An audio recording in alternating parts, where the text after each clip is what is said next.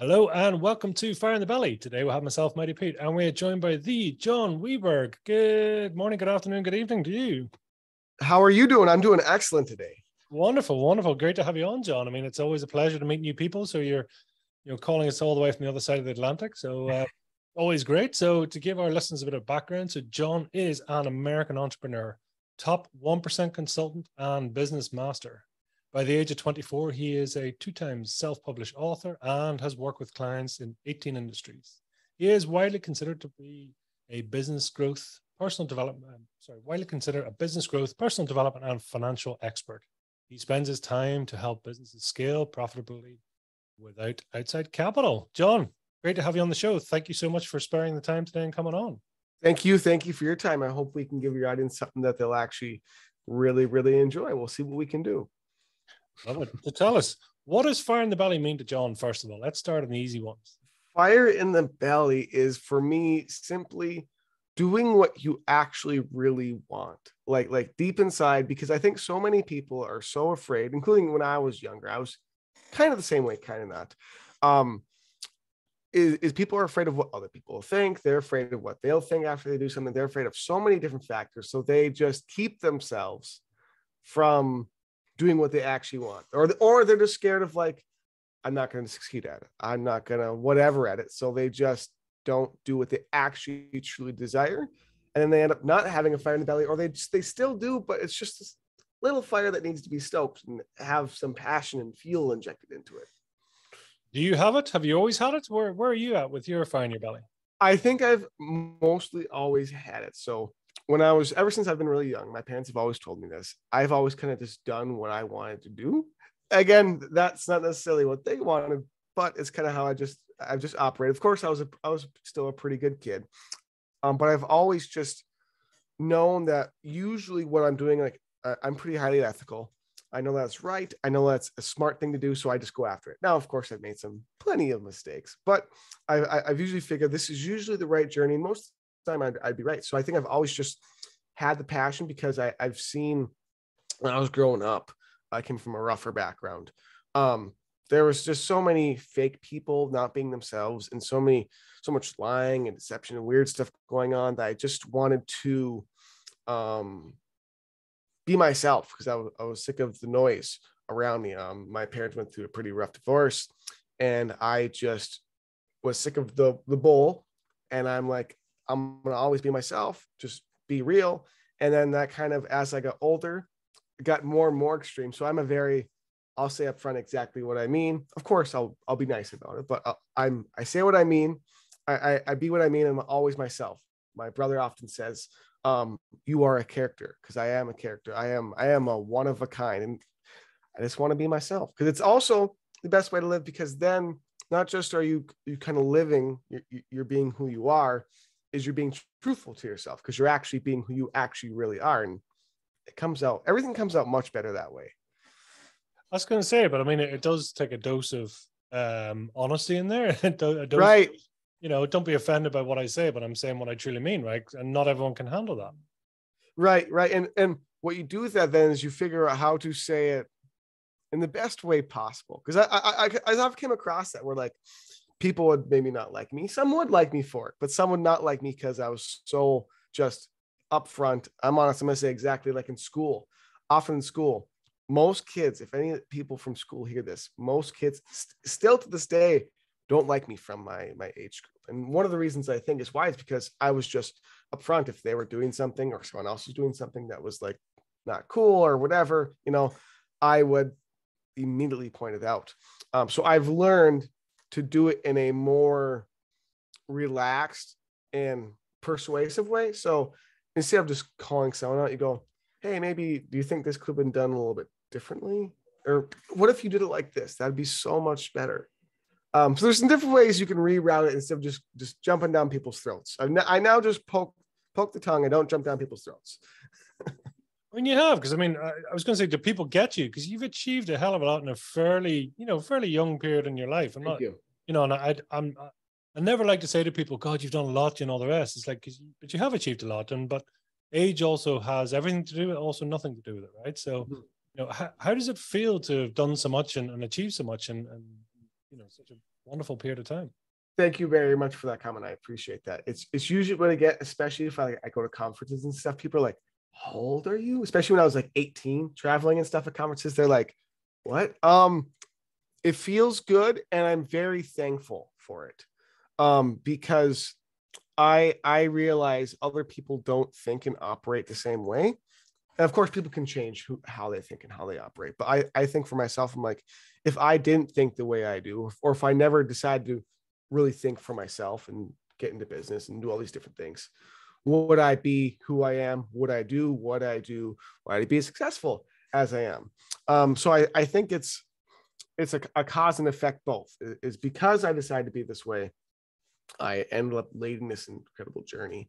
And of course, as per the podcast, I just have an immense fire in the belly to be more, do more, because again, my background, we came from we were very broke. Like either we had no cars at one point, our family was in someone else's basement in welfare apartments. We had no vehicles. My dad had to sell our TV. We had everything taken away. Me and my brothers, often we'd share, all three of us would share a box of macaroni and cheese, all three of us or four of us, if someone else was there too and stuff. Yes. But yeah, we grew up so without anything. So I always wanted more. I think that also got ingrained in my personality, is that there can be so much more. I see the stuff on TV, of course, especially my generation, you see the stuff on TV, you see people traveling, doing things. I'm like, why can't we have that? And I always wanted that. So it is almost for me surreal to have these things, because we didn't grow up with anything like this. And a real quick example of that, there's two main examples, but I'll give you one. Where I come from, Hibbing, Minnesota, it's an okay town. There's about 10,000, 20,000 people. There are no, really nice houses. There's maybe one really, really nice house in town, and it was only recently built. Like the rest of them are just, for when I go to other cities, I'm like, what is this? This is crazy. Then when I was around 18, best week of my life, I got flown because I did really good in the affiliate marketing business of mine. I got flown to Cabo San Lucas, all expenses paid, and we stayed in a mansion, this beautiful, I think it was a 10 or 15 bedroom mansion. It was sitting on the ocean on mountainside, of course. And it had an infinity hot tub that went to an infinity pool that went into was into the ocean. So those experiences made me even more this is possible, this kind of stuff. You can live this kind of life, because I never even imagined. I thought I'd be somewhat successful, but not be able to even see these types of things. It's a mind-blowing, and it's a thank God moment. Everything turned out great, and I'm glad I took the effort to go on this path, because it all has worked out very, very well, thankfully. It's amazing, isn't it? What these things experience. And I was going to ask you, coming from that background, do you think there's an expression I particularly like is, your voids are your values? So sometimes if lack of money and you're growing up actually becomes a value set. Is that something you follow? Do you agree with that? I do mostly agree with it, because I think it depends on the person, because as you know, either people, they replicate what they didn't feel. So for example, some people were maybe had a really rough background, and then that's how they treat other people. Or like you're saying, they then value this thing and now they use it for good. So I would say for me, yes, definitely. Because of course some people use it for bad, and I used it for good. And I think, for example, my brother, I have three brothers. One of them is extensively thinking about that. We just talked about the other day, my brother, Josh. He's like, he's like, I want to be rich. I also want to be very wealthy. I'm on my way there to what I consider being wealthy. He's like, I want to be really wealthy because of how we grew up. I just, again, when you come without, you want that extra. So fortunately we made the decision, and that's why I like being on podcasts and just talking with people in general, whether it's on the street, is there are so many people making these decisions in their lives on whether or not they're going to pursue a dream, build a business, take care of their kids better, any of these different things. And when you can actually connect with them, find out what they have going on, and try to influence them to keep doing the good or start doing the good, versus, well, I had a rough background, so now I treat my kids like garbage. There's two different avenues to go down, and I'm very thankful I went down and chose to go down that one, and I want to keep doing my best to influence others to go down the better path, because that leads to you being more of your true self, because your true self isn't the angry self or the upset self about your past. It's the one that accepts it and that moves forward, for sure. Isn't it funny? Because I mean, it does bring up that question of nature versus nurture. Is it right? You take four brothers, you take the same circumstances, or anyone else, I mean, outside of your family, but why is it that people react differently? Some people see it as, pressures for diamonds. Other people say it's pressures as bad planning, and it just is not a good thing, right? So what makes it different, do you think? This is a debate I have in my own head all the time. I think about, even whether it's with politics or with poverty or with many different things. I'm like, is it how I was raised? Is it myself, what I had within myself? Is it people who influence me? Like I had some great influences. While we had a really rough background, we also had really good parents. We had amazing parents, best dad and mom possible, highly ethical. I have came to the conclusion, I think more of it, I think, is nurture, and a lot of it has to do with your ethics. So for example, because of my ethics, I work hard. Because of my ethics, I think ethics comes down to a lot of it. And again, but then you can also say ethics is either taught, or it is learned, or it is ingrained. So it's a mix, because for me, like I was saying, because of my ethics, I make sure I work hard. Because of my ethics, I also make sure I try to provide for my girlfriend, myself, and our pets and stuff. Because of my ethics, I make sure I don't lie. Because of my ethics, I make sure I try to do what I'm supposed to do, what I think I'm supposed to do in this life. So I think that it ties to ethics heavily. And also, I think, ties to work ethic. Work ethic is insane, because it's not like, and I don't mean work ethic as in putting in hours. I mean work ethic as in doing what you should be doing, and doing that consistently over a period of time. Because if you just do what I've discovered, if people usually just do the bare minimum of what is usually good for them, their life will most likely get better for a long time. Of course, things happen, but it will most likely keep getting a little better and better. So to get back to your original question, it's such a tough debate. I think it's more nurture and influence, because people can be changed. People can have a moment and just go, oh, I was wrong about this the whole time. Now that doesn't often happen, because people are very stubborn. But for example, like when I had that experience in Cabo San Lucas, that really made me go, even while I was becoming more successful, I was on that journey of getting on the up, I guess I would say. I had the wow when we were sitting in the pool, and I'm like, this is crazy. So I think that happens, that change happens when people either get a good or bad experience that hits them, and that makes them have to make a decision to move. So it's really influence, how you're raised, and then once in a while, a little bit of dumb luck, but it's mostly the other two. Dumb luck doesn't have much of a factor in my mind. It's always interesting, isn't it, how people get to where they are? And as you say, I mean, the principles of how we live by, I mean, whether it's dogged persistence, determination, stubbornness, whatever, it also, comes into play. And then, as you say, luck is maybe the touch paper that actually takes it the rest of the way. But right. It needs that foundation to make it happen, right? Right, totally. And I think luck is more of, what's the word for it? What, the reaping and sowing. Luck's the little bit of, and again, luck could be horrible because you did things that you weren't supposed to, that then reaped bad rewards. You're going to get the rewards in some way or another. Just this is how you reaped them before. So I think that's, of course, there's luck, but I think also some of that luck is also just being consistent enough and doing the right things. Usually something good's going to happen in some way. Karma, luck, whatever you want to call it, it usually hits at some point in some way. It's always interesting, isn't it? So to talk to us then about your business career. I mean, where did it all start for you? What was your initial concept, and really take us up to where you are today? So it started out, basically my dad influenced it heavily when we were moving out of kind of the poverty situation. My dad also turned to, while he was working, to starting an online business. And again, I'm very close with my family. So I would often just sit there and watch him for hours, just do what he was doing. And then I had the idea, again, doing whatever I just want to do. I'm like, I saw there was blogs and there was different things that were going on. I was really into gaming at the time. So I'm like, well, I can create my own gaming blog. Cool. So unbeknownst to him, I went and I created my own gaming blog, which actually I was getting subscribers and I was actually creating articles. I was doing like almost proper like article writing and stuff. I was 13 when this all started, 12, 13 around there.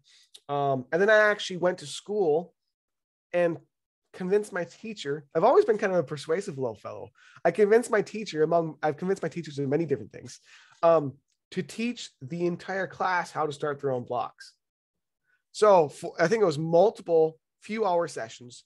I got the teacher to bring us to the computer lab, and I walked them through exactly what I did, how I did it, yada, yada.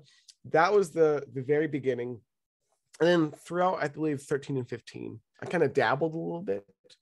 I wasn't super serious about business, but I was more just, maybe I can do more things for myself, especially maybe down the line starting business. So I started getting more and more into it around 15, 16, getting closer to college. I was a straight A, all honors student, top of my class. I probably could have went to any college I wanted pretty easily. And I was like, well, I don't want to do the debt thing because I know college has a lot of debt associated with it. Plus, I don't really want the college. I wasn't like a kid that partied a lot, I was pretty secure in my thinking. I didn't really go out a lot. I was just trying to be a really good kid because I loved my parents so much and wanted them to love me too, which they did. So I was like, well, I don't think I should go down the college path. I should just maybe do my own business. My dad's doing it at this point. I believe he was doing it full time. He didn't have his job anymore. He hurt his back and stuff. So maybe this was just full time. And then I started getting 15, 16, had my first job, the only job I've ever had, for the only 9 to 5 normal job. I worked at Walmart for 6 months to fuel money into my business. Failed miserably. Lost between like $2 and $3 grand, which at the time, $2 and $3 grand was like all the money I'd earned. Put in the business, failed miserably. And also at the time, I was also denying any help from my dad because I wanted to do things on my own, because I wanted to think for myself, which is the only error of the way of thinking for yourself. Is while thinking for yourself, you should listen to some input from people who really do know what they're doing, regardless of the field, business, relationships, personal life, friendships, you name it. So I ignored him, said, hey, don't tell me what to do. He'd even come to me like, I have some really good, and I'm like, no, don't want the ideas. I'm doing it my own way. Failed miserably. Tried a few more things, didn't really work out. Asked him for assistance and places to learn some stuff. Started really learning a ton. And then around 16, 17, 18, found way more success, especially in affiliate marketing, heavily affiliate marketing. Past 18, I started moving into consulting, started moving into some freelance work, like website design, SEO, copywriting, email marketing, especially. And then right now, more success, traveling, some speaking in there, started writing books. It started kind of ramping up, thank God, which is great. And then now I'm between 3 and 4 businesses at once. I have freelancing I have consulting, which I'm moving more into heavily. I still do affiliate marketing. And every once in a while, there's something else that creeps up on my agenda to take care of. What is it about affiliate marketing? What is it? What is it that really sort of appeals to you? I think it's the original ease of entry, because unlike a historical business that you start on your own, whether it's you're selling digital or physical products, is you don't have to take care of any of the support, really. You don't have to create or manage the product yourself. You don't have to really, most of the time, do any of the upselling or downselling. You can just send traffic or send people to one place, at the simplest form. Now, I do affiliate marketing a little more complex now, but the simplest form, literally, you have your affiliate link, you create content, you can send people to a page, they buy. That's it. You don't have to take care of the rest of the customer journey, do anything else. And I do suggest, for anyone wanting to start a business, I do suggest that if you are interested in starting a business, which I believe running a business, a successful one, is one of the most difficult things anyone will ever do, ever, because it is 24/7 on your mind. If you're running it properly, it's always on your mind mostly at some point of the day. And it also is very character building, I think, especially if you fail many times, which is wonderful because you actually learn some things. I think that affiliate marketing is the easiest of entry. And I think that There are also so many different, you can sell toilet paper, you can sell books, you can sell anything on Amazon, anything on Walmart, both have affiliate programs. Like people post about all the time. Think about it too. This is an important point I want to make. People post about all kinds of different products and services all the time on their profiles across all social media. Why not get paid for it? When you share the Yeti microphone you're using on a podcast, or you're sharing this really cool mug you bought from Charlie's Mug Factory. I don't know. I'm making stuff up. But you name it. Why not become an affiliate program just for, I think every person should do this, for Walmart and Amazon. You can become an affiliate for any kind of product that you use that you actually like or love.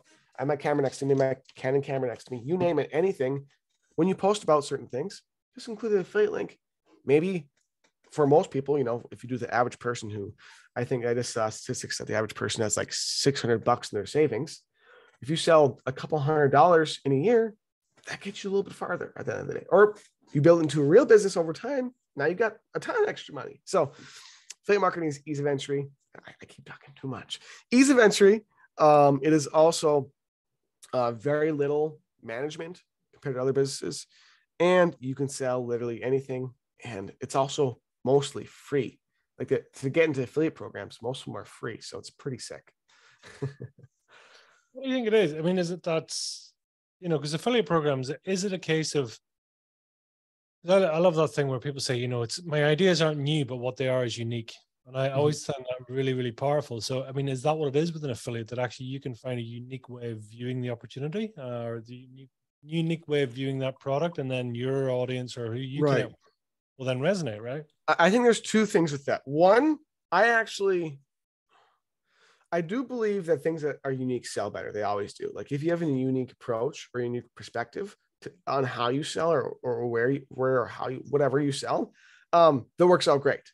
But I also believe in, there really, to me, isn't market saturation. Like there is to a point, there's going to be a lot of competition in many markets. There totally is. Some have less competition, some do, but you never find, I thought about this the other day, you never find a business that lacks leads. There's always more customers you can get. No business has ever run out of customers ever. So the unique perspective comes in is where, okay, there's never a lack, but there is so much competition that it takes more advertising dollars and it takes more messaging to get in front of people, which does cost you more money, which is why there seems like this, and there is market saturation, but in a different way to me. I think that the best way to be successful in affiliate marketing or really selling any business is like what you're saying, is unique in how you sell it. But what's more important is in the follow-up of how you sell it and the process you bring people through. So for example, in affiliate marketing, most people just bring people to the sales page to buy the Canon camera. In my affiliate marketing, like for example, there's a launch happening. Adil Chowdhury, by the way, shout out if he hears this. Adil Chowdhury, very successful affiliate marketer. He is giving away 2 Mustangs, I believe it's a red and blue Mustang, straight up, and he's giving away around $50,000 in other prizes in this affiliate contest. Huge affiliate contest. It'll do millions of dollars in sales. So in this, one, his promotion, if you want to look at one of the most successful promotions ever, take a look at what he did. He spent lots of money, but it is amazing. But so I'll get back to how I'm going to promote this. The average affiliate creates maybe a sales process for it, or just sends people directly to buy a product or service. I'm going to create a full funnel, an opt-in page, a bridge page, a landing page, a sales page, an upsell possible flow. I'm going to write 3 or 4 different email series for it. I'm also going to create between 5 and 6 different sales pages for it. Because, for example, what most people don't understand in marketing and sales is that, one, it's truly customer oriented. What that means is in any audience you're talking to and with, there are a variety of different personalities that relate to a variety of different things. So for example, I'm very logical thinking when I see like an offer, product or service. So that's what I base my decisions on. Some people are more emotional. Some people want to see stats, statistics, figures. Some people want to see a story. Some people want to see the benefits. People want to see different things. So when you send someone as an affiliate marketer or any business person, you send someone the same offer for the 20th time. If I see the same exact offer the 20th time and I see it the 30th time, is that going to really make a difference in buying it for you? Probably not. you know, the 5th, the 10th, the 15th, the 20th, 30th time. It's not going to, nothing's new to me. Nothing, you're sending me the exact same messaging. It's not going to work the 10th time I see it. What you do in any affiliate marketing offer, and why I'm saying that I create all these different sales pages for it. It's why I build up this process for it, why I'm having all this email marketing involved too, and follow up and all these different things, is you have to relate to these different kinds of personalities and types of people and how they relate to messaging in your audience. So, for example, for any offer of any kind, and I suggest doing this for anyone who owns a business, you should have 4 or 5 different sales pages for any product or service. So if I'm selling a camera, I want a video sales letter or a sales page covering the story of how the camera was created. I want one about the company. I want one about myself. I want one about the benefits of the camera. And I want one maybe covering bonuses that come with the camera. You want all these different things. And of course, what usually people do is they put it all into one. They put it all into one sales page, all these different things. Great. Have one that covers all these different areas, but then have one specializing just in the journey of the camera and what it means to own a Canon camera. I'm like an advertisement for them. But you get what I'm saying is you need to offer different perspectives in advertising, in how you follow up, you know, in all these different things. For example, I just did some consulting with a good friend of mine, Antonio Bofanuzzo. I hope I pronounced his last name right. He owns a company called Hosky Media. They do amazing ad creatives, like really funny. I don't know if you've seen Dr. Squatch soap, or any of those other advertisements. They're hilarious. It propelled the companies forward really fast. Anyways, he does really good ad creatives. And for him, you know, he told me what he was doing and how he was operating, and they have follow-up going on. They're doing organic outreach. And like, oh, how are you following up? Are you offering bonuses? No, on the 3rd email to a company, are you offering them a special deal? On the 4th one, are you offering a discount? On the 5th one, are you including this as well? Are you doing these different things, relating in different ways to keep incentivizing and making new things for your customer to go, I don't care about the deal. I don't care about the discount. I do care if this comes with this. Now I'll buy. And that's what you're looking for, is in one of these inclusions of additional deals, discounts, incentives, you name it, which of these things are going to hit that audience member? Because for each one, it's different. So that's why you have to have the variety, and you want to use all of that at once. And that, for affiliate marketing or any business, does way better. And for this, I mean, it makes sense. I've seen it in previous examples where the same product but different shop fronts, right? So it's right. Some people like the direct approach. Some people like the different colors. Some people like that too. We had an e-commerce shop, and same thing. It was the same products but presented in a different niche, and we would have had customers, because we'd do a slightly different delivery mechanism to try and build metrics, right? See what works and what doesn't. And we would have customers saying, listen, can you compete with this other one? Which is like, well, that's also our shop. It's the same one. That's also us. So yes, we can. Yeah, it's like, you know, not that they know, because the average customer doesn't know, right? Is it right? Is that the kind of detail you're looking at? I mean, is it a test and try it, fail it, you know, see what the metrics are bring back? Is that what's leading you? I think yes. And the metrics are going to show it. I think every time I've tested this and I've done this in my businesses, it's run very, very well. I mean, literally, for example, say there's this affiliate launch. I'm probably going to do this. Like today, I'm going to do this literally after I get off the phone with you, or off the call with you. I will shoot, for example, maybe a video in my shower, and I will put that on a sales page talking about the launch, talking about the product that's launching. And you know, I've done videos in the middle of the night where I pick up the phone off the ground and go, oh, hey, I didn't see you there. I've done videos with my head in a dryer, all types of different things. And I think whether it's different storefronts or whether it's different messaging, it could be the same exact video with different copywriting too, is it just gives a different perspective on what is being offered. And it's the same thing with relationships. It's the same thing with businesses. It's the same thing with friendships. So for example, if I'm trying to have my girlfriend go to there's a really nice restaurant in town here, very expensive. I'm usually really cheap, but I don't want to take her out there. Well, let's just say she wants to go to Subway instead. And I'm like, no, I don't like Subway that much. I think it's mediocre at best, but I want her to go. I forgot the name of this restaurant. I'd plug it. I want her to go to this restaurant.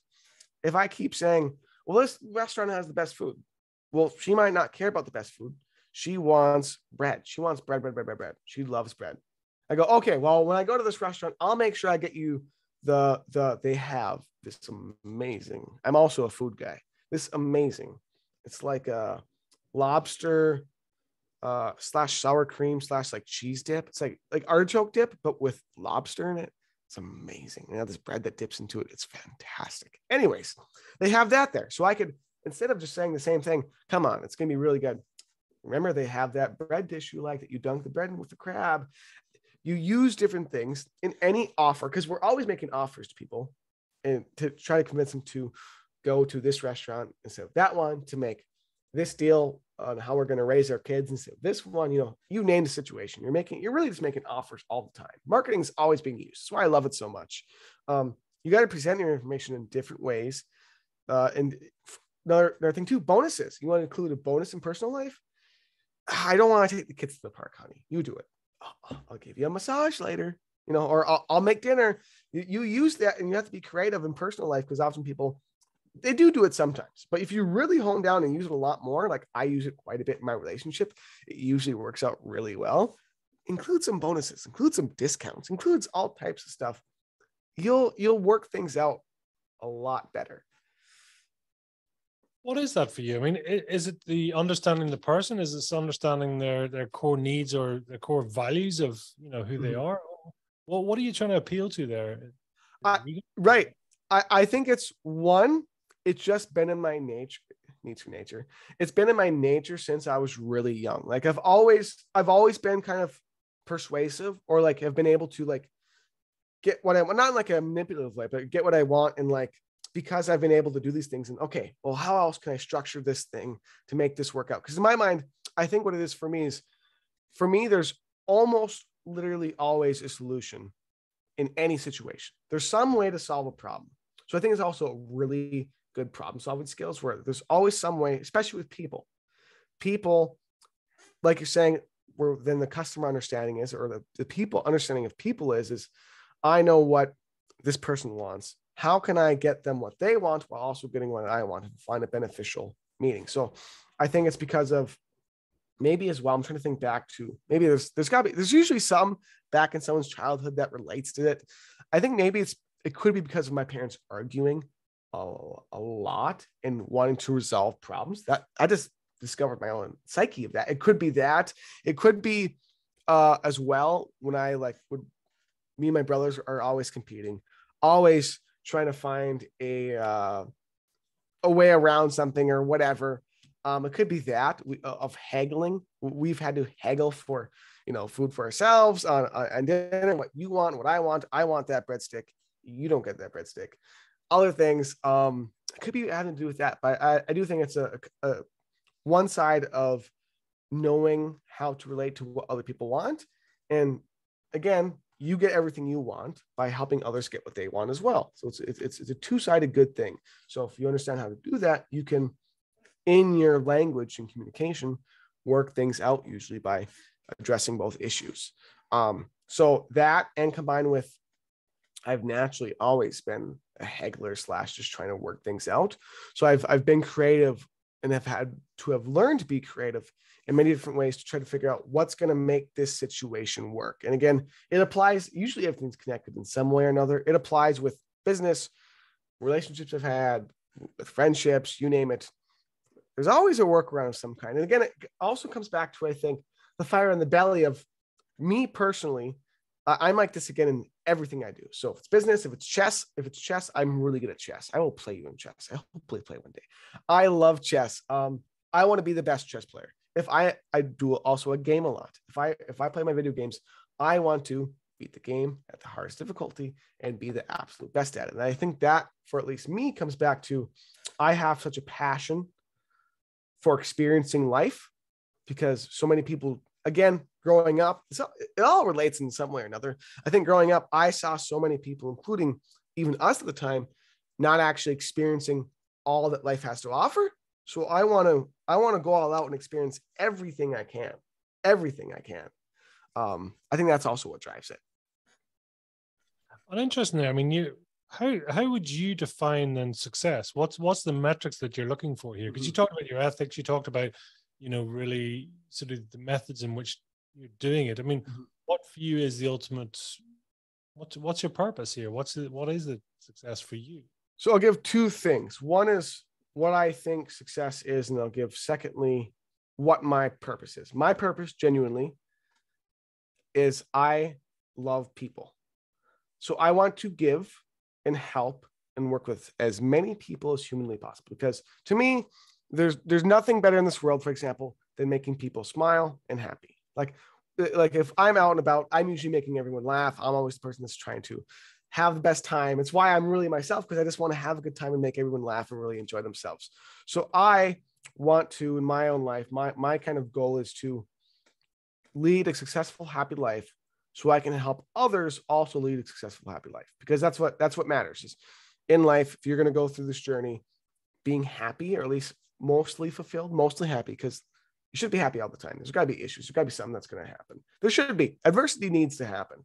But I think that, if you can live at least a somewhat happy life, life's going to throw curveballs, family deaths and things are going to happen. But if you can lead at least a somewhat fulfilled life and help other people do that too, it makes the world a better place. It makes the world a more happy place. It makes the world not like it was back then. Again, maybe it's relating is when I was younger, there was so much crap going on in my own family with the divorce, with us being really poor.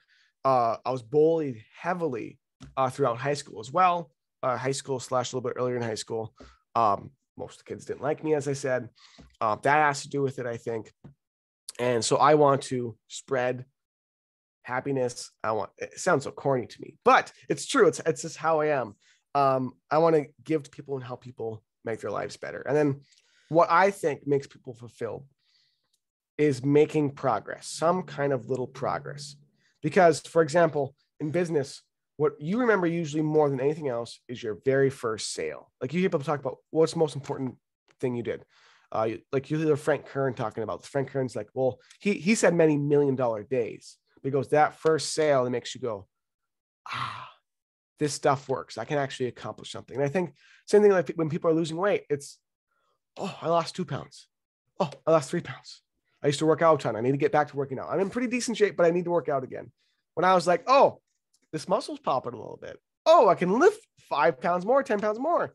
Those, I think making progress is what makes people fulfilled and makes them happy. And I think that's what people should chase more than end result. While end result is amazing when you get it, which I disagree, because most people are like the end result isn't what you want. Hell yeah. I want the end result 100% of the time. I want to do XYZ, speak for whatever events or do this, that. I want that. But I think what does fulfill more is making progress, because those little progress, without the little progress marks, you don't really want to move forward. It's why I think, for example, a lot of people are depressed. I think it's because of lack of seeing results in certain areas of their lives that are important to them.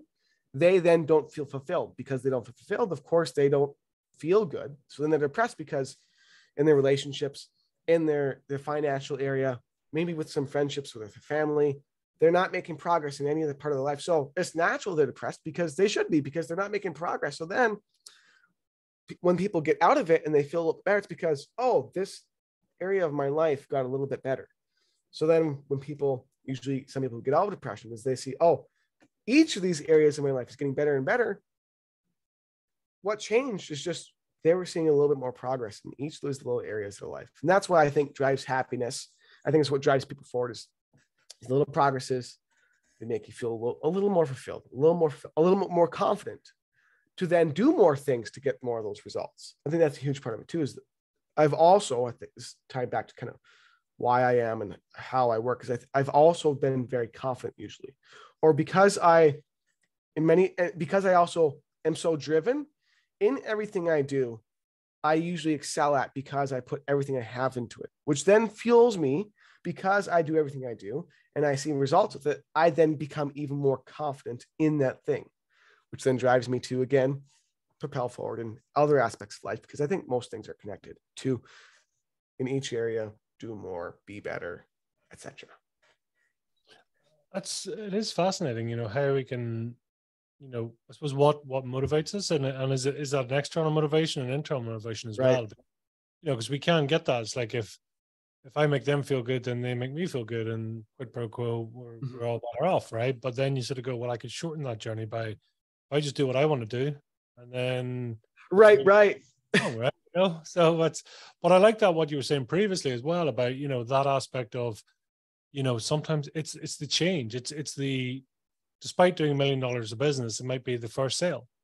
That's the Right. best, because that's the point that you prove that you could do more, be more, have more than you had before, right? It's is the juice in the change? Is that what it is? The juice is in the change, and then also in the this is another thing too, in the perspective of the change, because again, some people even view some success as bad. Like, for example, maybe the podcast got X more downloads. Some people look at that as, oh, now I have more work to do. Oh, now I have to take care of even more people and make even more people happy because I have an even broader reach. I think it's also a perspective on things. So, for example, and I hope they hear this because they know I feel like this about this. We went traveling one time. I went traveling with my dad, my stepmom, on this trip to Cabo San Lucas, and I was sick of them. I was sick of them because they kept complaining, which normally they didn't. I think it was just a matter of the circumstance. Maybe they're a little bit more irritated or whatever for the summer. I don't know. They were like complaining. We were flying to Cabo, and it was like a little bit extra work because you have to get in 2-3 different planes. There's a few different more preparation you have to make, whatever. And throughout the process of us going from place to place and getting there, they're complaining a little bit extra. And I think we were like halfway through the journey. I'm like, guys, we are flying to Cabo San Lucas, spend time in a mansion, which we have never done before. Let's just enjoy, please. Let's just enjoy the journey. Sure, this is whatever, but we're going to Cabo, imagine in Cabo San Lucas. Again, I think it's just a matter of circumstance or whatever. But again, it's a different perspective. For me, this is a one of a lifetime potential for most people, one of a lifetime opportunity. We were not just in that infinity pool, infinity hot tub with music, and we were also being served unlimited margaritas and food, which was fantastic. Unlimited margaritas, which was great. For me, it was like we're having this one of a kind experience. To me, doesn't matter how long it takes to get there. It could take us an extra 2 days. I don't care. We're still getting there at some point. I know we're going to get there. So it's also, I think, a matter of perspective of what's happening, because then some people also as well in making progress go, oh, it's just a little bit of progress. Where I think the true hunger in the belly comes from whatever happens, positive or negative, you turn it into something that is good. So for example, I could see my YouTube channel, for example, drop in viewers. And that makes me go, oh, that doesn't make me go, oh, my channel's down. And you should go, oh, I should do more videos. I'm not doing enough videos. I need to take more actions to get this back up. And that's how I think it's a very difficult mindset. Like, I don't always think like this. I'm nowhere near perfect. Don't nearly think about this stuff in these ways as much as I talk about it as I should. I think that adopting this kind of mindset and having this hunger to always just progress forward is best. It is difficult to maintain, but I think doing it does lead to more fulfilling and life that can achieve more.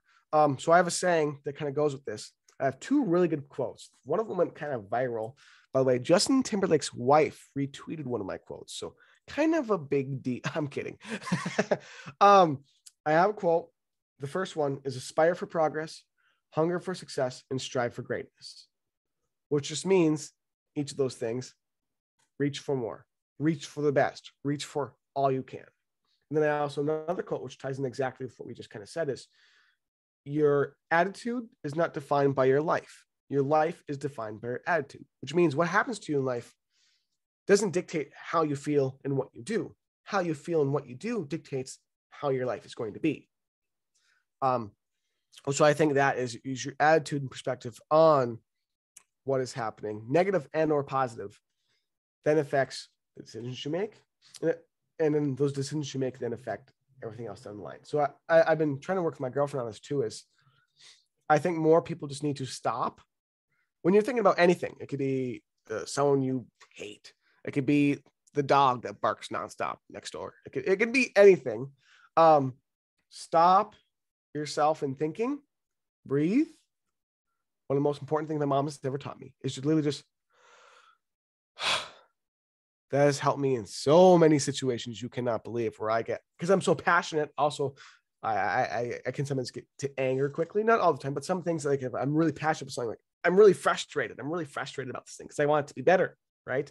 And I think breathing, stopping yourself, thinking, okay, is how I'm thinking about this, is my perspective on this one that's going to make things better or make things worse? And then if it's not the one that makes things better, okay, how can I think about this to make things better then and move things forward? Because moving backwards does nothing but cause pain, and pain's not really that enjoyable. And what for you is, I suppose, that aspect of, as you say, taking the time to breathe. But I mean, what skills or what things have you learned over time that actually, gives you that focus, that determination, that drive? What is it that helps? Some people may have, some people may not, or something you can learn, right? I mean, is it down to attitude? Is it down to principles, growth ethics? Is it down to like the 5 a.m. club? Or what is it? Right.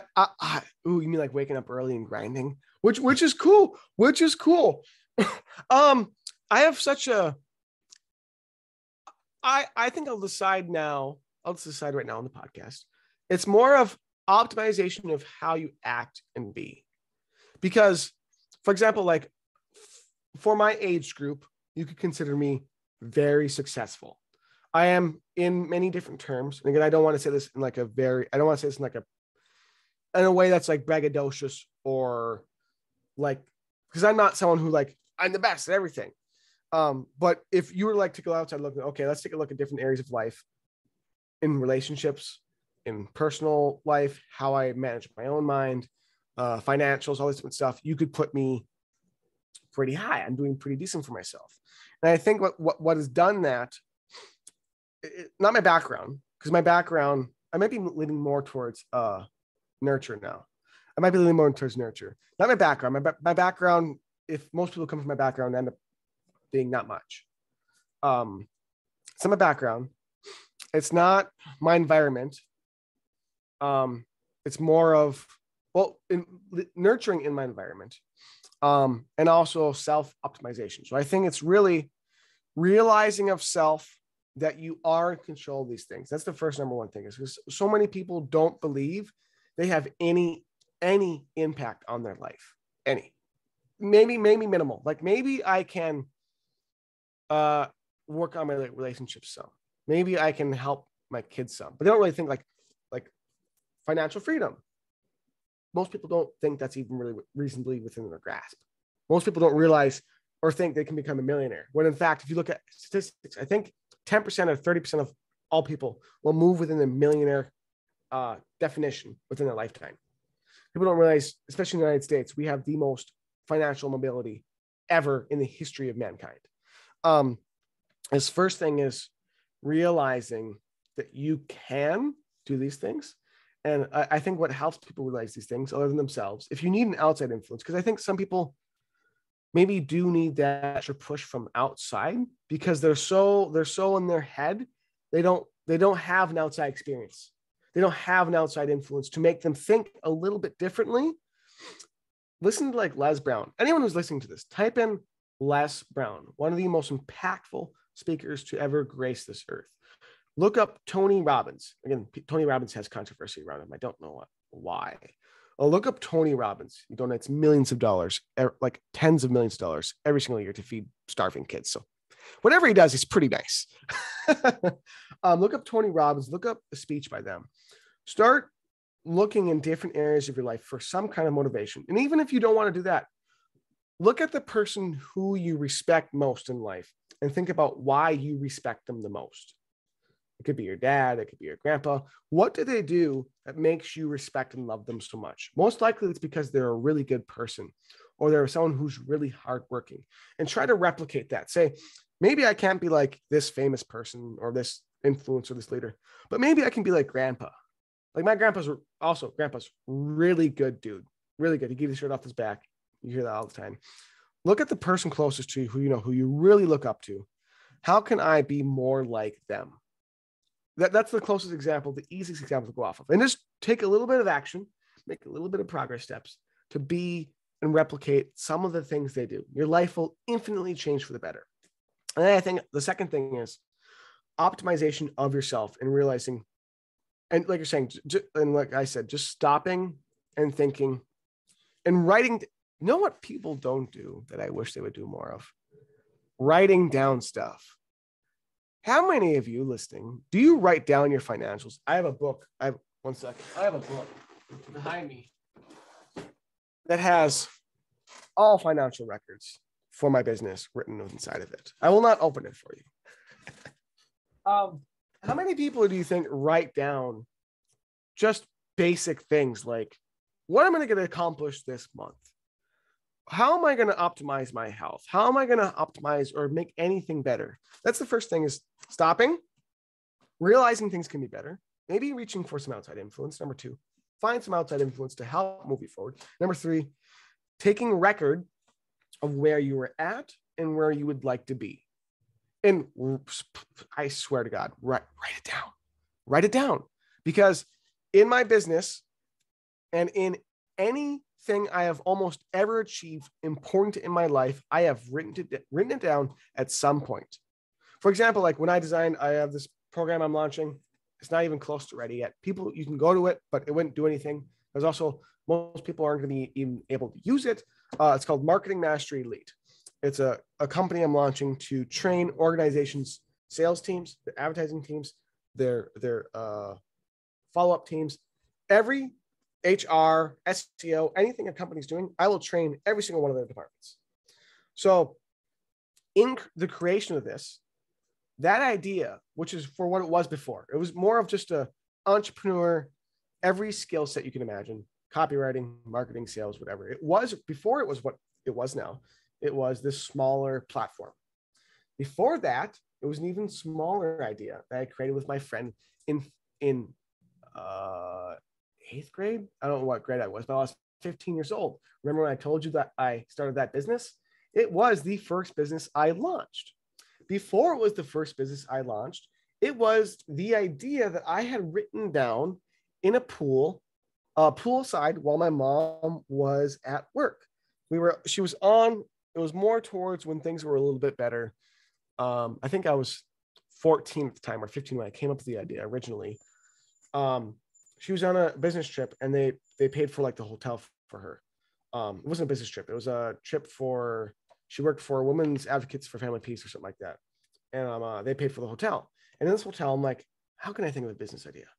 So I started thinking, writing down things, and it started out this company I'm planning on launching, which hopefully with some blessings and with a little bit of luck and with my efforts, it will do millions and millions and millions of dollars in sales.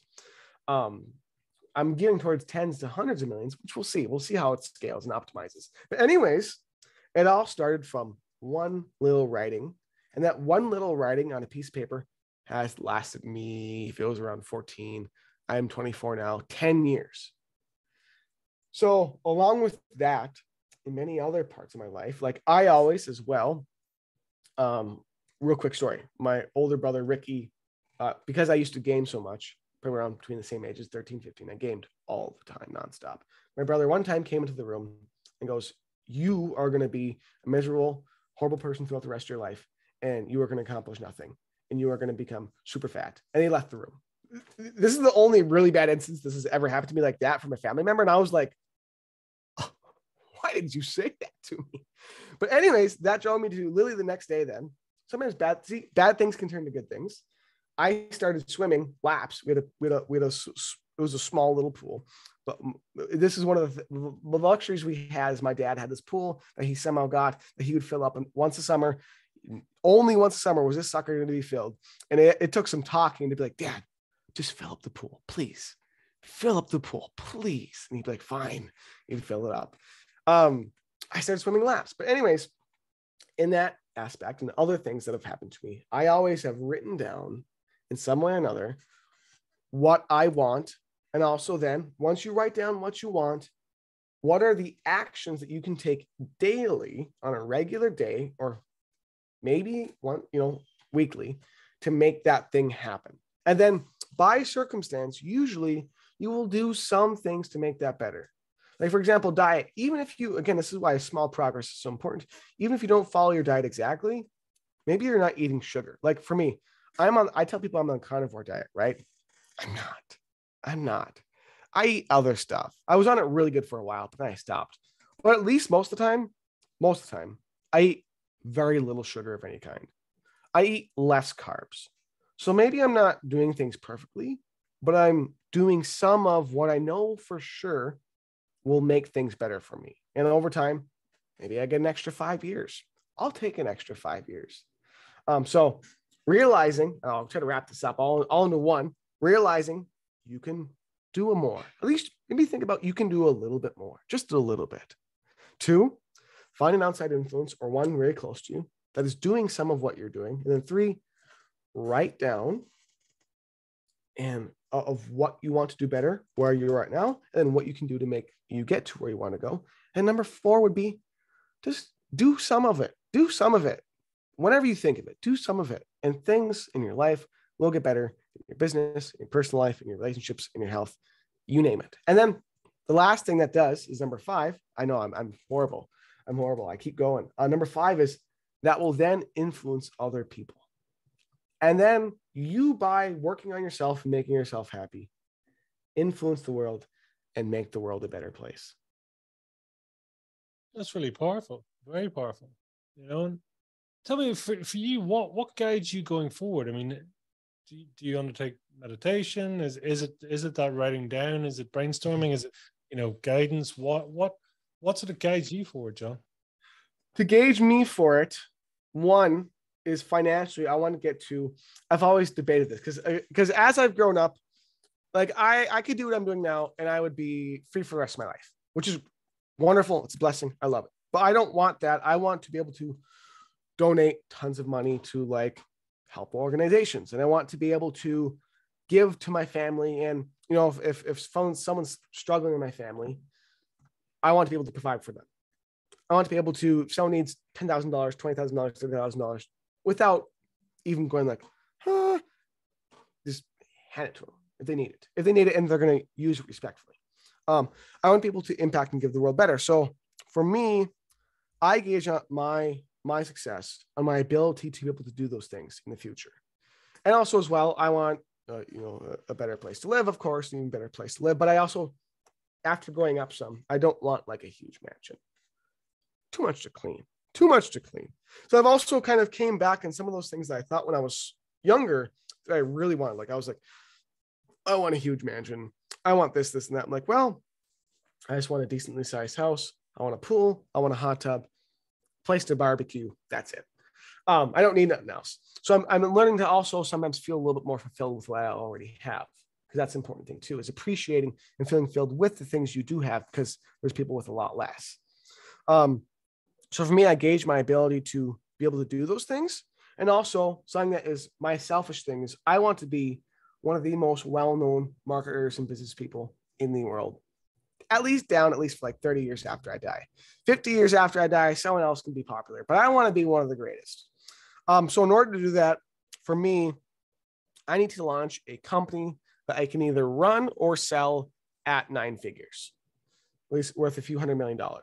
So that's why I redesigned my idea to build something that was capable, because I thought about, well, is this really capable, my current design, of reaching 9 figures? Well, not really. So this new design, the price point around it, it will sell for between 25 to like a few $100,000 per customer, because if I'm training a company's entire sales team, for example, if I'm working with an agency, like right now, if I was to work with the agency, I can pretty much guarantee I can pretty much double their profit within a few months of working with them pretty easily, because I know how to optimize their pricing, optimize their offer, optimize their sales call, optimize their marketing, their follow-up, a few different things.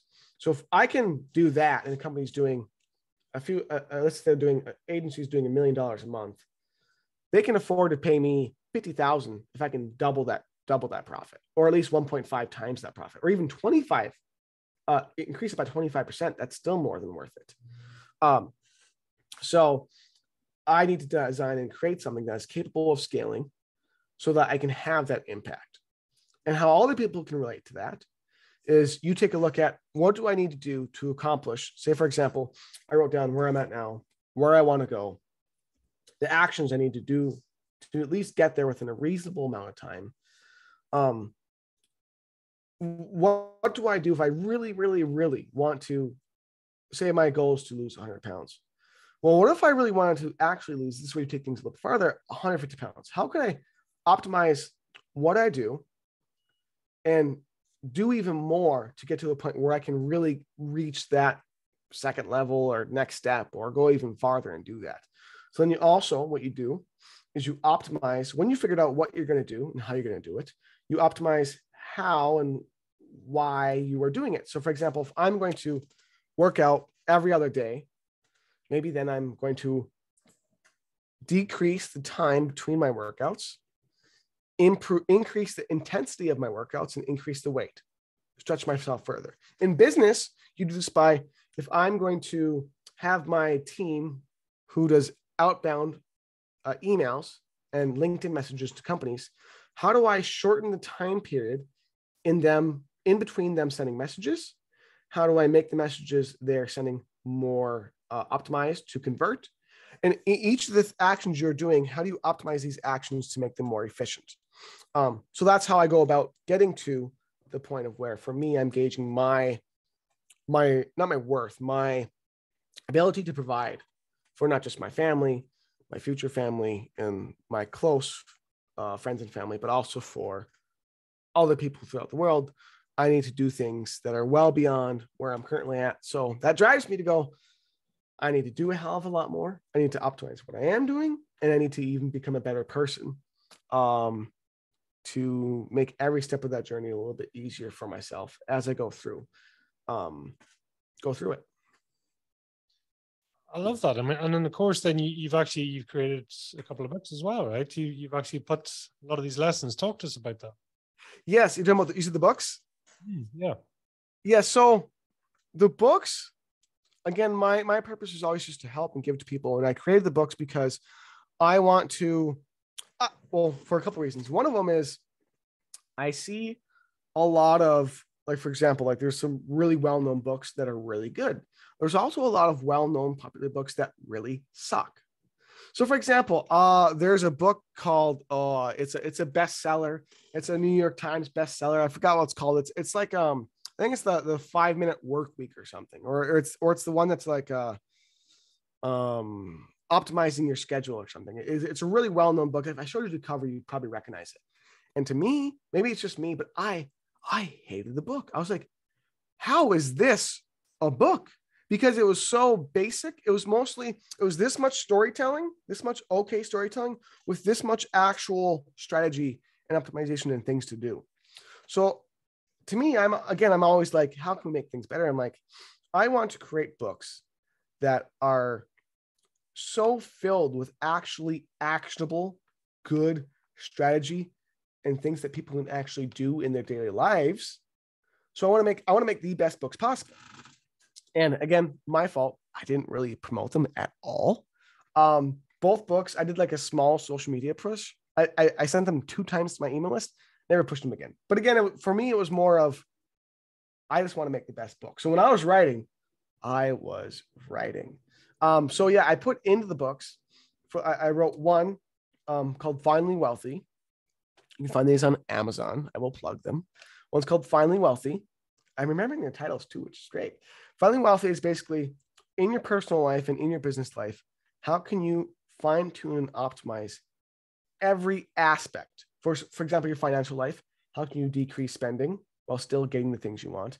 How can you invest properly? How can you spend money better, because people don't realize they can spend money better? For example, spending money on assets or just things that, the bare minimum, if you're going to buy a watch or you're going to buy a bunch of watches, at least buy a watch that at least grows in value, versus buying a useless watch that doesn't. So there's a bunch of things about personal finances. Again, I came from a very broke background, almost twice. I was very, very broke and had nothing. So I know how to do this stuff. I know how to get out of it because I know I'm doing very well. So that book covers both personal finances and business optimization for profit. So I've read many good books. So far, the best business book I read so far is Alex Hormozy's.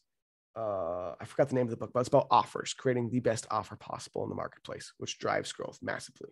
I read that, and even that book, which was amazing. I'm like, I can outdo this book. I look back at all the other books I've read, and like, they only usually teach about one thing. I want to teach about everything and still at that same high level as the single book. So in the book also, I cover basically how to optimize every aspect of your business. So from follow-up to your sales process, to your offer, to your products, to you name it, how to optimize those to make them the best possible, or to make them the most efficient way possible, to drive growth for business. I have another book called 19, which is basically covering the 19 most important lessons. I wrote this when I was 19 as well. I might have actually been 18, but I launched it at 19. It covers the most important lessons I learned in life at the time, which go through the attitude, which they cover welcoming and wanting adversity. That's another thing I'm a proponent of. Challenges and problems are good. Just bring them on, because they do a lot for you. And this covers, I don't know all of them. I should memorize them, but I don't know all, but it covers a lot of really important stuff that I learned, and also goes through some stories, real life stories, whether it was like my experiences of like no one liking me and bullying me a lot as a kid, whether it goes through a little bit of some of the traveling experiences that I've had, goes through a bunch of different life experiences I've faced, and things I've always been a watcher growing up, a watcher of people and a watcher of what's going on around me, and a kind of a mental record keeper of how people are and how they treat others. So I've watched that a lot as I grew up. And because of that, in the storytelling and in the lessons I'm also teaching at the same time, I'm going through what I saw, what I experienced. And a lot of the book is really how to think about things, just how to think about things better to make life better as we're going through this. Because again, I saw throughout my childhood, for example, my dad had some friends that led some really rough lives, and some of them still do today. And again, just in general, I saw a lot of people in my small hometown, a lot of the people in Hibbing. Sorry, Hibbing, hate to call you out, but I gotta. Hibbing and surrounding towns too, that just don't lead. This is just throughout the world. There's a lot of people who just are depressed, or they just don't see a lot of hope at the end of the tunnel, or they don't have a drive. They don't have the hunger in the belly. They don't have the fire in the belly to move things forward. And they just need a little something else. And I saw that so throughout the kids I knew, the families I knew, the people I knew, you name it, that I'm like, I need to make something that will, even if a few people read it, it'll make a little bit maybe of a difference in their lives. Make it something a little bit better. But yeah, I saw all that. I'm like, I need to make something that can change that even for a few people. And so far, even though it's been minimal, I've gotten very good feedback, because what I write and create in any format, video, written, training, anything I create, I try to do, is this actually going to help someone? And also, if it actually helps people, it also sells good too. So it's a win-win. What's your non-negotiables, John? Non-negotiables for, what do you think? Just operate or whatever comes out for you. By the way, that's a very good question, because I do have non-negotiables. I do have advisable non-negotiables. So I would say working with people. Non-negotiables are if you continually try to help someone and they don't do anything to move their own life forward. This is also something that Jordan Peterson, very well known. Jordan Peterson also advises, stop helping them. There's nothing you can do. You can keep trying to influence them. You can be around someone. You can still say good messaging, but there are sometimes there are people who just are so very, it's not everyone, but there's a small population that is so stuck in that. No matter how much you try to help them, no matter how much you try to give them, no matter how much you try to influence them, do everything you can for them, they will keep repeating what they're doing. And it will have to be, a change for them will have to happen within themselves before they will change anything they're doing in the outside world. So for that, you can keep influencing them keep doing things to try to help them. But don't bend yourself over backwards and hurt yourself and hurt your family and do things that are contrary and hurting other people in order to try to make this one person do what you want them to do. You have to lead the horse to water. If it drinks, it drinks. If it doesn't, just give it a map to keep following. And if it wants to follow that map, it'll follow. If it doesn't, it's going to keep doing what the horse want to do. So that's one of my things with people is I will try to help you. I will try to help you again. I will try to work with you. If after the third, fourth, fifth time you don't, I can't help you. I can't keep risking and using my time, my energy, my money to keep helping you if you're not willing to do something. I'm not an advocate of giving up on people, but an advocate of lessening the approach, because if you're not willing to do it yourself, I have to spend my time on other people who are going to work on themselves and get them moving forward. Because if I spend all my time on one person who will do nothing for a really long extended period of time versus helping 3 people that are all making progress, am I going to help 3 people or am I going to help one person? I'm going to help 3 people who are willing to make that effort. That's one thing. A very important non-negotiable is you got to be willing to help yourself in some manner. Maybe you're not doing everything, but you're doing some things right. Because you're just saying you can do at least some things right. Another non-negotiable is people who are just rude, who are a-holes, who just are not kind. Don't work with you. Don't deal with you. If someone is, again, if it's one with reason, and if you can't find reason within them. So often in life, there are circumstances where you're in a circumstance or event or something's happening where, maybe tensions rise or something happens and there's an outburst of some kind. If you try to, again, it's almost like if they won't help themselves, if someone isn't seeing reason or some kind of, realization that they are wrong or that there's something more to the circumstance, they're not willing to calm down in some way, or if they're not willing to just treat people a little bit better. I don't deal with rude people. I don't deal with people who are just mean to others for no reason. If you're not a good person, I'm out. I will maybe give you some resources, or, hey, I will give one thing of, hey, maybe you should think about things a little bit differently because what you're doing right now, look what it's doing. Other than that, I won't deal with it because, again, you have to spend your time wisely in an optimized way. You want to help as many people as possible, but if you spend all your time working with one single person on one single thing, but you're missing out on 10 other people you could be working with, again, this could be in any way or fashion or form, business, relationships, you name it, you're missing out on helping these people that need it and want it and are willing to do more. Not that you should give up on the person, but you got to pull back a little bit. Maybe pulling back. Some people need to realize that pulling back on some people is what will get them to, okay, this person pulled back some. Okay, I need to take their input and make it more valuable because they actually are pulled back. Now it's valued because it got pulled back. I'm trying to think of another probably important, really non-negotiable. People who are rude, people who won't change to do anything better for themselves. And I think I want one more good one. One more non-negotiable. For people I work with in any form, is you have to have a little bit of a sense of humor. Just a little bit. You can't be so serious. It is my personal preference. Nothing that I have anything against people who are so serious. But again, I think I like to really work with people who are, again, even if you smile a little bit, you give a little haha, you can just enjoy life just a little bit. Because I want to, again, I will work with people who aren't like that, but I prefer mainly to work with people who have some kind of sense of humor that can look at life and realize that it's not so serious. You don't get out alive. That life can be better. It will be better. Of course, I actually have, even when I was really young, I talked a lot of people through like some dark stuff that came to me because I'm usually someone who talks people through things. This is how I am to help people.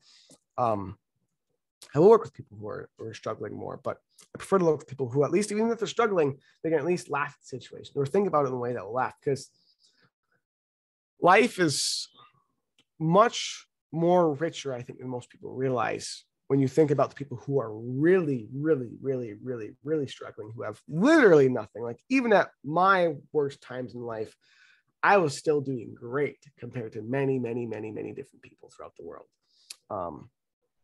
So that's something that I highly value as well, too. I'll say is I highly value loving life, because life is only so long. And most people, there are a lot of people who have it a lot worse than you. Even if you have it bad, like you think, for people listening, you think you have life bad, there's people who are going through much, much, much, much worse. So value what you do have, because it could be a lot more damaging. That's powerful, isn't it? Just to actually know your standards, to set them out there, because so many people don't even know themselves, right? They're right. That's huge.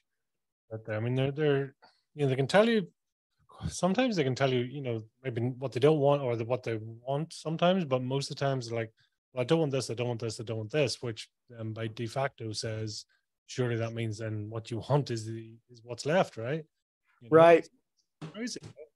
Yeah, I think there's a lot of people, like you're saying, who, and this affects everything, I think, is not knowing kind of who you are or what you want to do. Again, like you're saying, like they know that they need to go to work, they need to provide for the family, but they don't go deeper into what that means to them. How much, most people don't go into how much that means to them. They don't think about, how much does my family actually mean to me? How much do my friends actually mean to me? How much does this world actually mean to me? How much does it provide for me? How much does it give? But also because they don't know themselves, I think you don't value things as much.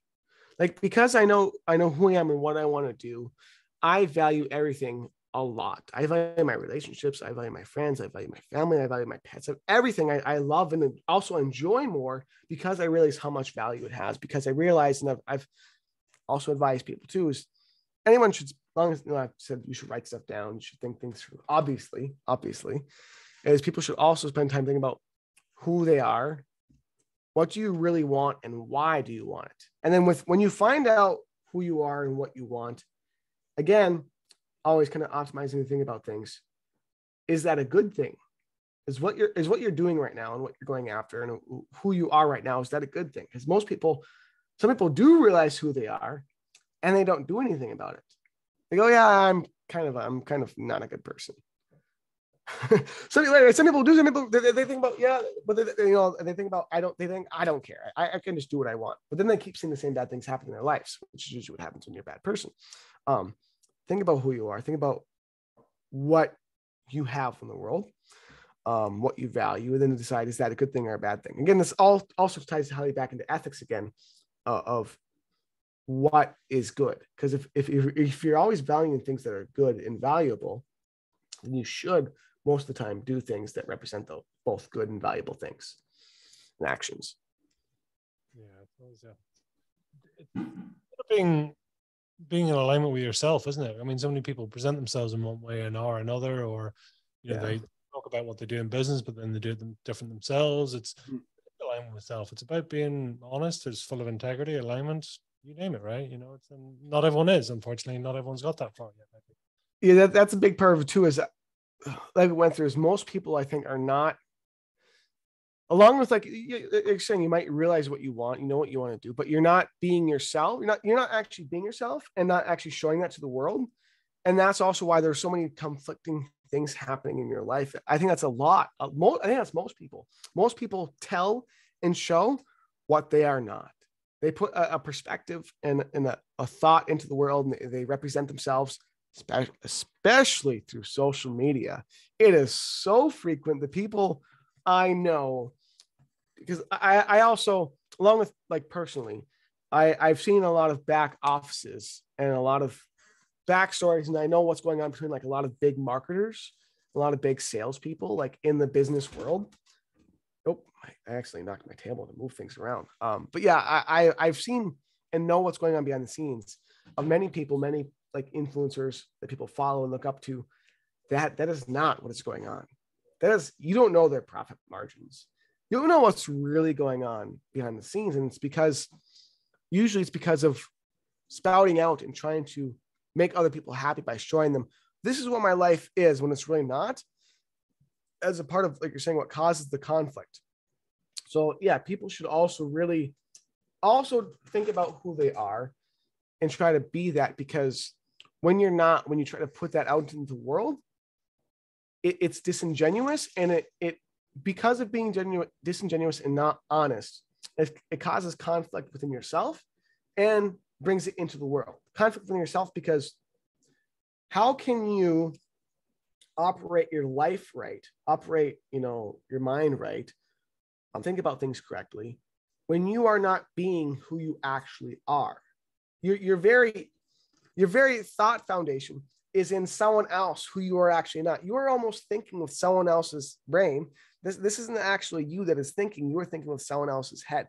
So you need to return back to who you actually are, and be that person, because that person most likely is thinking the most accurately and is thinking the most honestly with themselves. And like, for example, like for myself, like what you see, what you get here, and all the same mannerisms and how much I'm smiling and stuff, this is exactly how I am in person.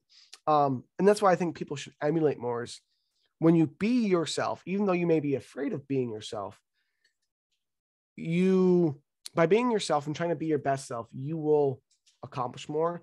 You will figure out that most resolutions will resolve themselves because you're not trying to be something that you actually aren't. It just, maybe nature of not being oneself creates a lot of different problems. You can take a look at a lot of different circumstances. You can take a look at celebrities. Why do celebrities have such insane issues? Well, it's probably because, one, their egos are usually inflated beyond belief. And two, it's usually because they get so into them being this other person that they literally become this other person and start representing that in their actions. Because this is an important lesson for people. How you think dictates how you feel, and how you feel dictates the actions you take. So again, if you're thinking about things that are sad, depressing, you usually feel sad and depressing, and you usually take sad and depressing actions, or you don't take any actions. If you are thinking, and again, everyone in the world that I know of controls how they think. You just don't realize it. You don't stop, as we went through, stop and think. If you stop and think about a situation or something differently, that will dictate how you feel about it, how you think about it. Again, the perspective you're using on it dictates how you feel about it, and how you feel about it then decides how you're going to take actions to resolve it, not resolve it, whatever you're going to do. But yes, 100% people being themselves, it's crazy what they misrepresent and give to the world and not do at home. And also, I think what they represent to the world, if they're representing something better than themselves, if they actually did and were the person that they were trying to represent and that they're facading, their life would be better. So if that's the case for someone listening, if you're pretending to be this great person, become it. Get the fire in the belly and do what that person would do. Become that facade. Often people put on a bad persona, but sometimes they put on a good one. Become that good persona if you want, or be who, or also as well, to not be fake and false. Become yourself and optimize how you act and think and be, to be and accomplish what that persona, that good persona that you're putting on, would do.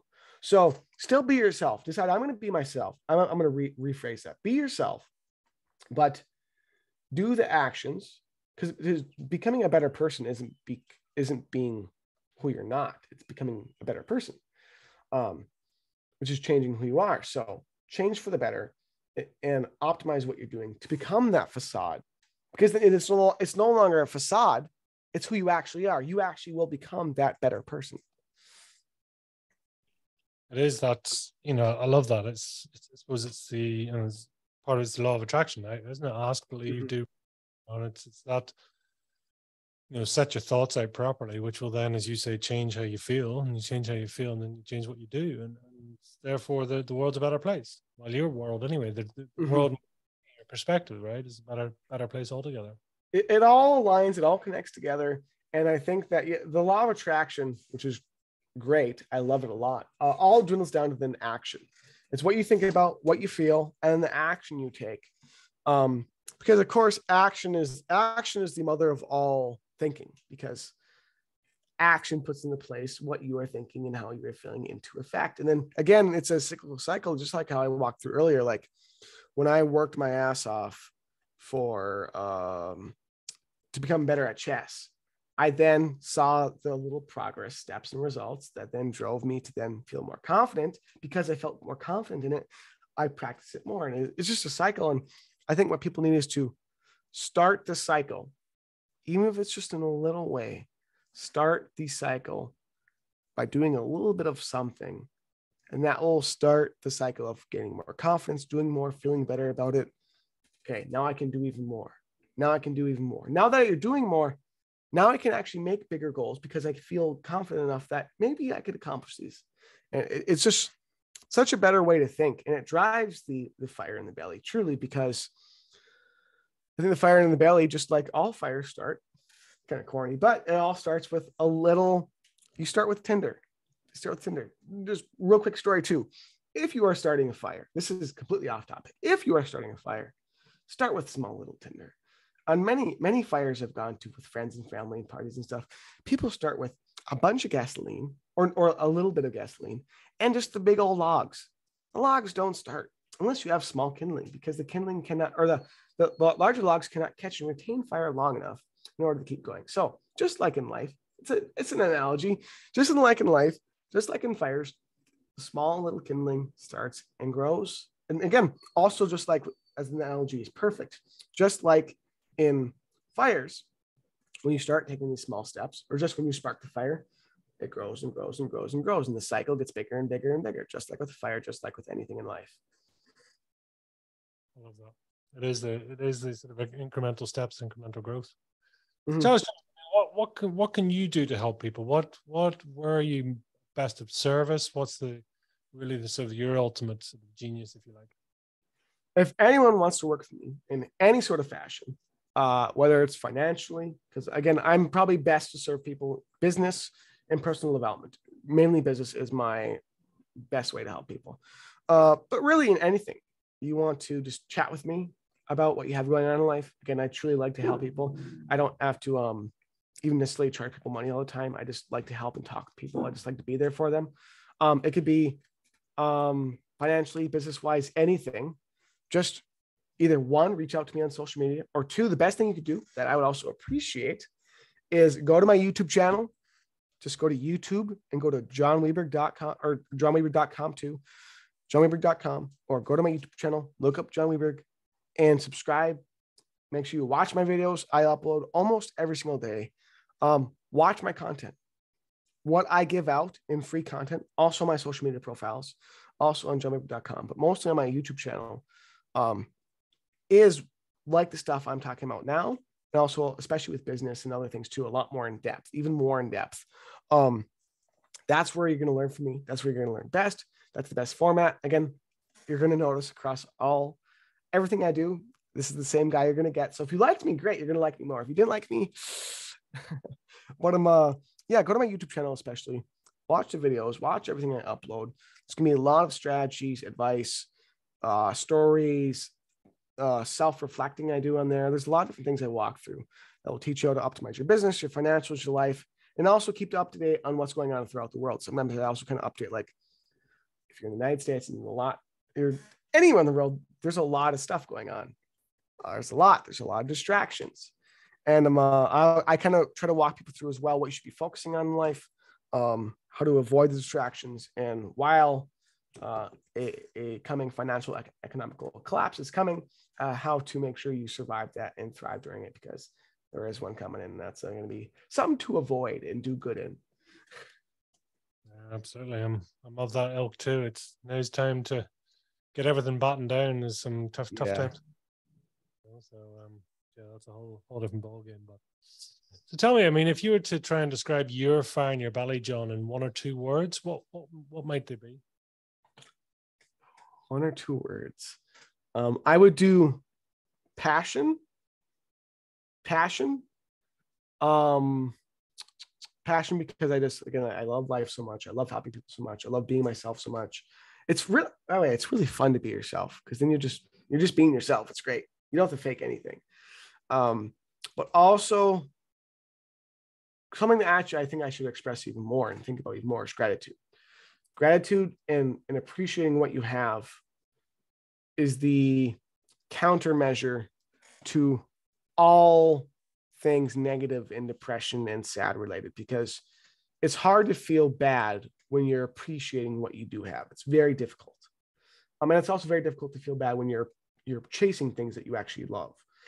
So I think it'll also be gratitude for what I have, gratitude for what will happen in the future, and also gratitude for what bad has happened to me, because bad things that happen in life teach you lessons. They make you more capable of dealing with more hard times. So I also invoke all the bad stuff. Bring it on. Also, I want stuff to happen early, not later in life. Bring it on early. I got a lot of energy now. Might not when I'm older. Bring it all on now. But yeah, gratitude and passion for sure. I love it. I love it. Yeah, gratitude and passion's passion's a very strong one, a very common one, you know. But the gratitude is not always there. So it's great to hear that. Thank you. Yeah, I think we lack it sometimes. That was John. I mean, where's the best place for people to go to then to learn more about you? Head us again with your website. Go to YouTube, my website, johnweberg.com, JONWEBERG, or go to, again, YouTube. Just go to YouTube, type in John Weberg. You'll find me. There's probably some podcasts on there too. You can listen to more podcasts. This one may be up on there. I'm not sure. It could be. And just watch as well. There will be a big launch coming for my program when I do launch it. But there's just johnweberg.com, YouTube. And again, feel free to connect with me on any social media. If you go to my YouTube channel, or if you go to my website, you'll see that there's other places you can connect me on LinkedIn. Send me a message. Just say hi, reach out. Doesn't matter. Even if you want any advice, you just want to chat, I'm open to chat too. And I hope just that I was able to contribute and help people think through some things. And I appreciate you also having me on very much. I do. Wonderful. Final message for the listeners then today? I'll end with my 2 quotes. Aspire for progress, hunger for success, and strive for greatness. And your attitude is not dictated by your life, or your attitude is not defined by your life. Your life is defined by your attitude. Love it. John, it's been an absolute pleasure having you on today. Thank you for sharing, and we look forward to hearing from you again. Thank you. Thank you so much, too. I appreciate you, and I hope everyone who is listening has an absolutely great day. Thank you.